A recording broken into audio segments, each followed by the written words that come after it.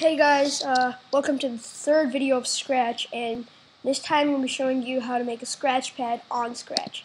So we're going to go to My Stuff,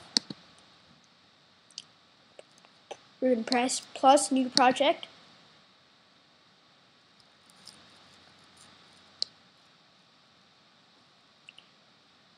and we're going to name it Scratchpad.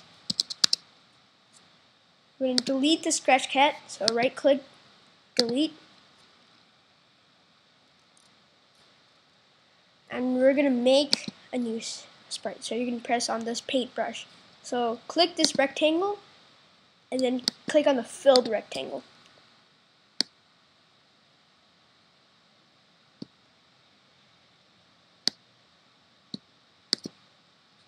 So now you have a rectangle that's filled. So we're going to name this marker.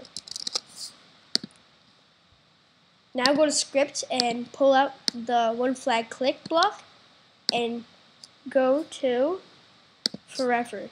So we forever want it to go to our mouse pointer. So we're going to go motion and say go to mouse pointer. Now when I run it, the box is going to my mouse pointer. Now I'm going to put if then. We'll put the if then inside the forever block. If then mouse down, which means when I'm clicking, it will go to the pointer. So I'm clicking, now it's only going to the pointer. I'm not clicking, it's not. So I want it to make a trail of pen. So I'm going to say, I'm going to press clear, so it clears, and I'm going to put stamp.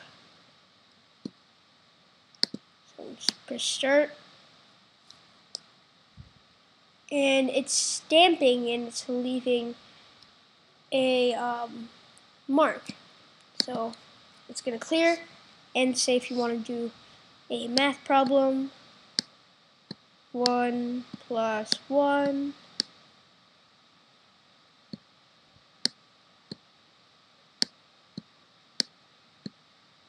is 2. You can do it as well.